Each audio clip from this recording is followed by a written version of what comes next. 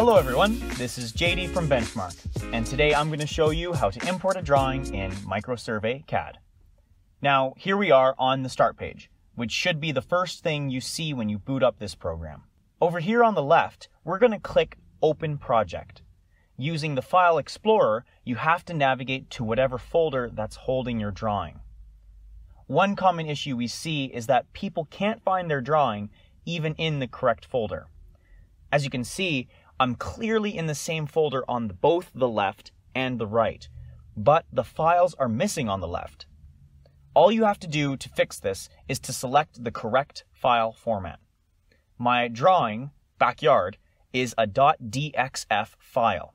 So if I select .dxf here in the drop-down menu, my file suddenly appears. To open it, simply click on it, then click on Open.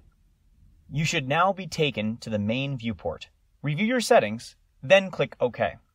Another common issue is that you can't see any points that should be in this file. MS CAD by default opens at point 00 on the Earth. The points are here, but they're just really far away.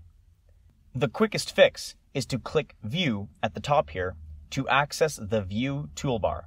As soon as you click Top, MS CAD will automatically move to whatever points or drawings that you've already shot. And that's about it.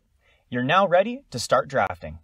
If you have any questions in this video or in any others on our YouTube channel, please give us a call at 1-888-286-3204 or visit our website at bench-mark.ca.